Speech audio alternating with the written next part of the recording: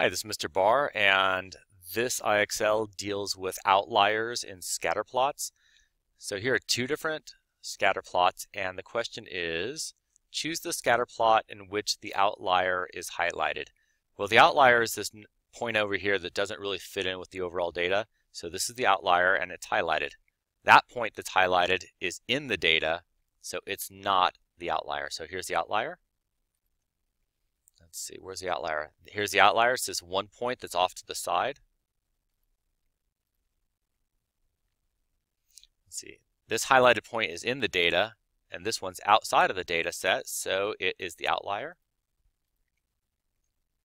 See the outlier here. This guy's in with other points. This one's off by itself, so there's the outlier. Here's the outlier off to by itself. This one's in with other points.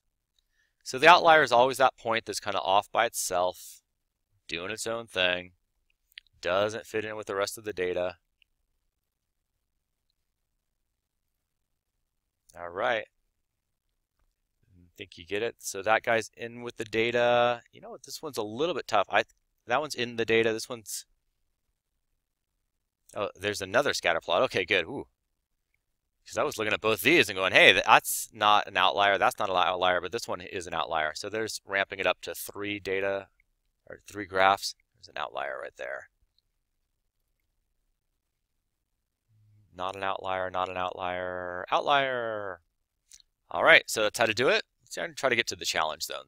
Let's get to the challenge zone. See if anything interesting happens in the challenge zone.